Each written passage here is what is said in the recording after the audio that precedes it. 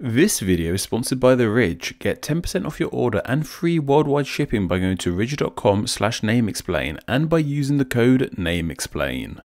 Now, here's a pretty random picture. It's a picture of, as you can tell, Les Horribles Cernettes, which translates to the Horrible CERN Girls. They were a comedy group founded by employees of the European research organisation CERN. Now, you may be thinking, what have these women got to do with the rest of this video? Well, while CERN may now be known for their Large Hadron Collider, it was also the birthplace of the thing you're looking at right now, the World Wide Web. In 1992, Les Horribles Cernettes were preparing to get on stage for one of their concerts. Before they went on stage, however, their manager, Silvano Di Gennaro, took a quick photo of them, with the intention of it being used as the front cover of their upcoming album. A young Tim Berners-Lee asked Gennaro if he had a photo he could use to test out uploading it to his recently updated web. The band's manager was confused by first. Gennaro has spoken on the event. He said, "The web, back in 92 and 93, was exclusively used by physicists. I was like, why do you want to put the Cernettes on that? It's only text." Nevertheless, Berners-Lee got his way, and after a quick edit in the first ever version of Photoshop, the photo was uploaded to a page about musical acts at CERN. So why am I starting things with this random picture of a comedy band from the 90s? Well, it's because this strange image is actually the first ever image posted to the web. The Cernettes paved the way for millions of not just photos, but documents, videos, audio, and all kinds of things being uploaded to the internet. If it weren't for these girls, schmucks like myself wouldn't be here uploading videos to the internet. In fact, quick side note, we should explain the difference between the internet and World Wide Web, as I myself just used the term internet when I meant to say World Wide Web. The World Wide Web is this thing, a series of web pages that are connected via links and addresses, which spans worldwide, hence why it's the World Wide Web. The internet is the network of networks that power the World Wide Web. It can be seen as the infrastructure behind it, as the internet can be used for more than just accessing the World Wide Web. This can be used for things like playing video games together or video calling someone. The name internet itself is a combination of the prefix inter and the word network, as it's an interconnected series of networks. These things that litter the web and our computers, like photos, videos and documents, are collectively called files. Obviously this word didn't come into existence thanks to computers. Files existed way before computers as a thing we store documents in. This word roots back to the Latin phylum, which means thread/string, which might seem weird at first, as real life files aren't made of thread or string. However, files can also be a verb, in which it means to organize something, and files etymology links more to the word being used as a verb, because if you file things, it means you string/thread them together. I mean, some files actually have a bit of string on them to tie them together. While that might be how real life files got their name, why are these collections of ones and twos on our screens also known as files? Honestly, I'm so used to calling these files that when I hear the word file, I think of things on computers as opposed to actual real life files. Well, that might just be me because I'm a massive nerd. Also, it's kind of weird that they're called files too, as a computer file tends to be a single thing, e.g. a single song or single photo, while a real life file is a collection of things, e.g. a collection of paper documents. Wouldn't it make more sense if a collection of songs or pictures or whatever on a computer were called a file? However, they aren't. A collection of these things is called a folder on a computer. So on a computer you have a folder full of files, which is just a bit odd if you think about it literally. However, I've read that a computer file is defined as a collection of data treated as a single unit. So I guess yes, a computer file is a collection of things much like a real file, however they're treated as a single thing. It seems that the reason computer files were named after real life files is because, like with real files, they're used to store information. In the early days of computing, these files were somewhat more literal. In 1950, an advertisement in Popular Science magazine from RCA showed off a memory vacuum tube which could store information on it, or as they put it, keep answers on file. The term can also date back later to the 1940s, with files for computers being kept on punch cards. I'm always surprised at how far back computing actually goes. We tend to think of it as a fairly modern thing, but here are people talking about computers in the first half of the 20th century. These computer files are made up of things called bit. It's believed that bit in this way derives from an abbreviation of binary digit, specifically the first two letters of binary and the last two letters of digit. However, bits are seriously tiny things, so it's very rare we are dealing with a file so small that its size is in bits. More often you'll hear the term byte to measure the size of a computer file, with a byte being formed of 8 bits. And yes, this does relate to the concept of 8-bit games. Where byte comes from, however, isn't as known. It seems to have been coined in the 1960s, and it's possibly a play on bits. Bits and bytes just sounds nice. While I've also read that it's from an abbreviation once again, like how bit was coined, this time being an abbreviation of binary digit 8, with taking the by at the start of binary, the t at the end of digit, and the e at the start of 8, and the I was swapped out of a y to help prevent confusion. It sounds a bit far-fetched to me, but hey, it has to come from somewhere, right? My favourite idea, however, for byte etymology comes from the idea that it relates to biting something, as taking a byte out of something is taking a chunk out of it, and a computer byte is a chunk of a full computer file. Bytes can also come together to form larger units, in the same way that grams can become a kilogram and milliliters can become liters. Each larger version of a byte is formed of 1024 of the byte that came before it, e.g. 1024 bytes become a kilobyte, 1024 kilobytes become a megabyte, 1024 megabytes become a gigabyte, 1024 gigabytes become a terabyte, and so on till we reach the largest form of byte we have so far, a yottabyte.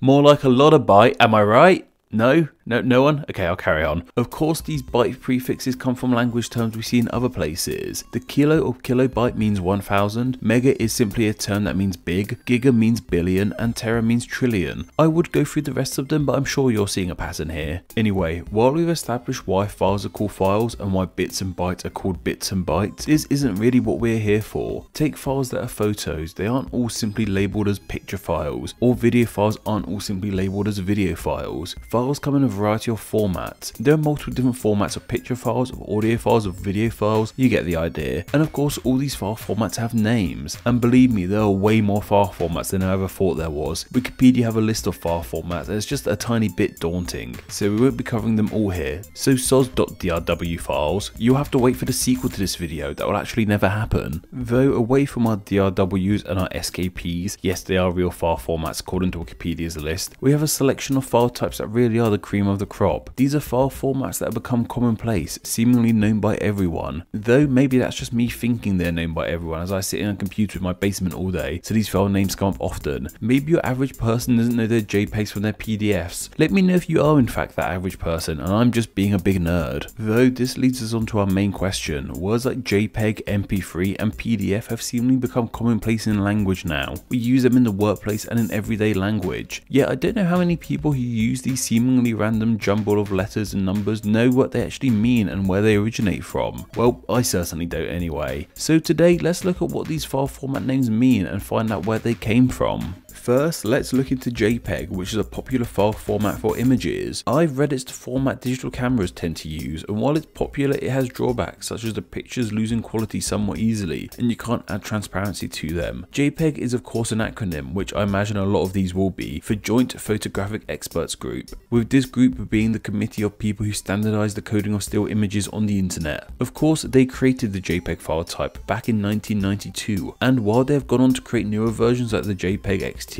or the JPEG 2000, the good old OG JPEG has stayed the most popular. As mentioned, the JPEG image format has some drawbacks. So in 1994, not only was this handsome individual created, but so was a new image file format, the PNG, which I just read is also called a PNG, which trust me isn't the only instance of people not agreeing on what to call a file format we'll be dealing with today. PNG stands for Portable Network Graphics, but why it stands for this I couldn't find out. One idea I read is that PNG actually stands for PNG is not GIF, as it was made to be a newer version of GIF. This explains why some call it PING, which includes the I of this recursive acronym, a recursive acronym being an acronym that refers to itself. However, it doesn't explain to us what actually means portable network graphic. Unlike JPEG or PNG, EXE is a file format that's name isn't an acronym. It is actually a shortening of executable, as files with the .exe format are also known as executable files. Though what does this mean exactly? Well no, it doesn't mean that these files are sentenced to death. Execute means more than that. It can also mean to carry out or accomplish something, as that is what these files do. EXE files aren't music or video, but they're more likely applications for your computer. Games are often EXE files, so they're called executable files as when they're open they carry out or execute what they were programmed to do. A type of audio file is a MIDI file. In fact, MIDI is more than just a file type. It stands for Musical Instrument Digital Interface. If there's music being created with electronic instruments such as synthesizers and electronic drums, then it's considered a MIDI song. song, at least I think so anyway. There's going to be some real computer buffs raging in the comment section of this video, I just know it. MIDI came into being in the 80s with the popularity of techno music, and of course video games often feature MIDI music, which were also a staple of the 80s. Of course, however, the most popular of all the audio file formats in this day and age goes to the MP3. Forgive me for sounding like an old man, but I remember when MP3 players first became a thing. It seemed like people immediately knew that MP3 equaled music, like they weren't called digital music players or anything like that. The MP3 part was the front and center of the branding in them. Then music streaming came along and boom, MP3s became outdated as quickly as they became relevant, though I still regularly toy with MP3, so to me they never went away. This audio you're hearing right now may very well be an MP3. In all honesty, I can't remember what format I record in. MP3 is a shortening of MPEG Audio Layer 3, which as you can see contains another acronym unto itself. MPEG sounds like JPEG as they are very similar. MPEG means Moving Picture Expert Group, and like JPEG, they are an organization who helps standardize digital things, except MPEG work with audio and video as opposed to still images like JPEG do. And of course MPEG invented the MP3, though the MP3 wasn't their first attempt, and you can see this from its name. The MP3 was the third iteration of their file type. Yes, there was an MP1 and an MP2 before it, but both of those are now considered somewhat outdated. MPEG have even gone beyond the MP3 and created the MP4, which not only emits audio but video too. This video in fact is an MP4. I checked to see if there was an MP5, but guns came up so I got scared and clicked away. Other popular video formats however include AVI, which was created by Microsoft and stands for Audio Video Interleave, and MKV, which stands for MacLeod Video. This word of MacLeod derives from the Russian name for stacking dolls, as these files can store things within them like the dolls. I feel like we ought to mention here the file formats of the Microsoft Office suite of programs, Word, PowerPoint and Excel, or as I like to call them, the holy trinity of last minute homework. I remember many a late night half-assing a PowerPoint together for the next day. They aren't the most exciting names. A Word document is .doc as it's a shortening of document, a PowerPoint file is .ppt as it's a shortening of PowerPoint, and an Excel spreadsheet is .xls as it's a shortening of Excel. Like I said, they aren't that interesting, but I feel like they have to be covered because of how popular they are. Though I also read these file types aren't actually used anymore. I haven't used Office in ages, so if someone could fill me in that would be great. Apple Pages and Google Docs till I die. However, one of the most popular document formats does have a rather interesting name, PDF.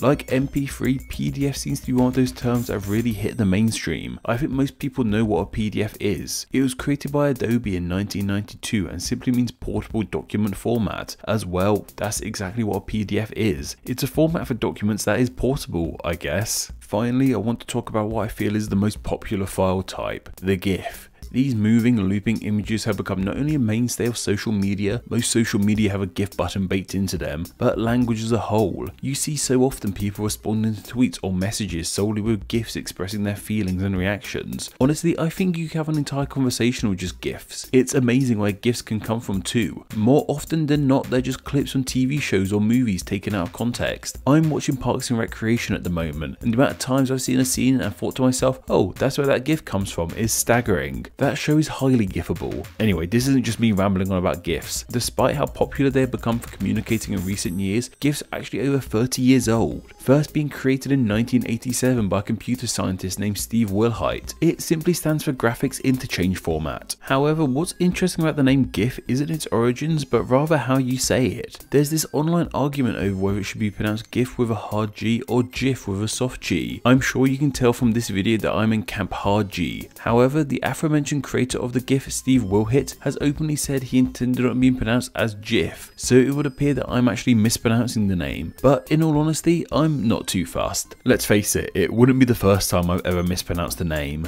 So what side of the argument are you on, GIF or GIF? A name I feel way more confident in pronouncing, however, is The Ridge, the fine creators of wallets, backpacks and a variety of other goods who have very kindly sponsored today's video. They make everyday products at a quality you definitely don't see every day, with their most popular product being the Ridge wallet. I've always been a fan of small wallets, but this wallet takes small wallets to the next level. Its sleek metal design is like any wallet I've ever seen, and it fits into any pocket without making a really annoying bulge. The Ridge wallet launched on Kickstarter in 2013 and is now in the pockets of 500,000 people. However, it's more than wallets they make. They do mobile phone accessories too, and the Ridge were kind enough to send me over one of their 3-meter lightning cables. Pretty much all of Name Explain is created on some kind of Apple product, so I work through lightning cables quickly. However, the Ridge's lightning cable is made of braided nylon for extra protection and is 5000 plus bend test approved, so this lightning cable won't break on me anytime soon. It even has a rubber strap so I can bundle it up neatly. Seriously, why don't more companies do this? It also comes in micro USB and Type-C for whatever device you have. If you want one of the Ridge's awesome wallets, cables, or one of the many other things they make, then visit ridge.com/nameexplain and use the code NAMEXPLAIN, which will all be linked down below, for 10% off your order. So why don't you find your next favorite wallet right now by visiting ridge.com/nameexplain and by using the promo code NAMEXPLAIN. Thank you once again to the Ridge for sponsoring this video.